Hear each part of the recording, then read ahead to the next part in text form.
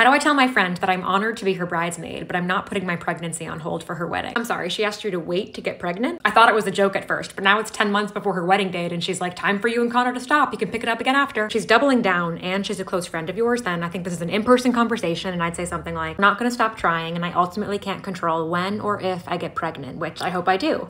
What are you concerned about? I should be that direct? Yes, but you're not just being direct, you're also being inquisitive by asking what her concern is, which is generous, and I would probably only offer to a really close friend. Would this be friendship ending for you? You know, I think it would depend on our relationship and what the part 2 of the conversation sounds like. Because saying something inconsiderate is one thing, especially if this friend doesn't understand the realities and challenges of getting pregnant, which doesn't sound like she does. If after we talk about it, she continues to double down, that's another thing. So if she gets mad, it would be fair for me to reevaluate things. I'd say so. Just to make it abundantly clear, don't ask your friends not to get pregnant for your wedding if they're trying to get pregnant. Don't ask them to think about your wedding at all in their family planning. Just don't do